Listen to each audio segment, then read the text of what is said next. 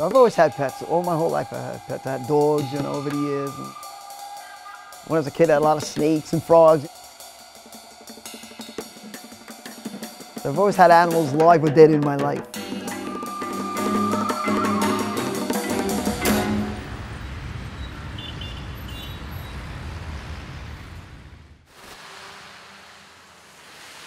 I'm the owner of Cypress Hill's Taxidermy Studio.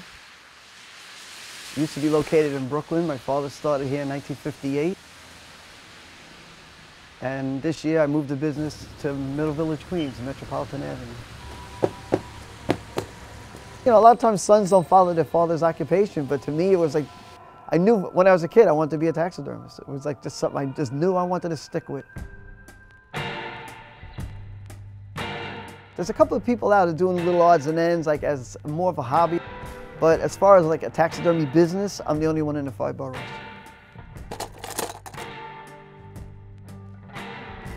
When the animal is hunted, it's skinned on the spot.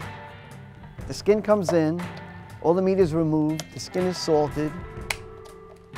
Then it gets shipped to the tannery. So I take my measurements, so I can order the mannequin, which is like the fake skull that the skin would go over. Then I build them, then they take weeks to dry, then it has to be finished. This is the real teeth that came out of the real bear skull. So the teeth have to be cut to fit inside. Turnaround time on, like, let's say a bear rug would be probably 6 to 8 months. This is my company. My company even supplies a fake tongue, which looks like the real tongue. You really have to be thorough. You really have to care about the animal, not just throw it together. Attention to detail is very important. And diversity, you got to be willing to take anything that comes through the door. Everything in North America, black bear, grizzly bear, deer, fox, raccoon, squirrels.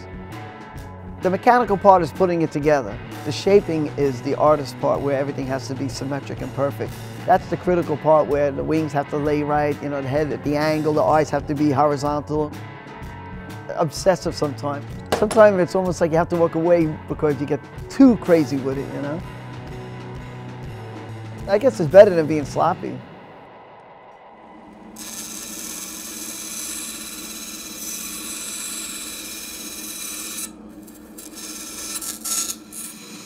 I've done, you know, cats and dogs for people, and they call me up and they're so happy they have it back in the house. You know, they can pet it and look at it, and it gives them pleasure.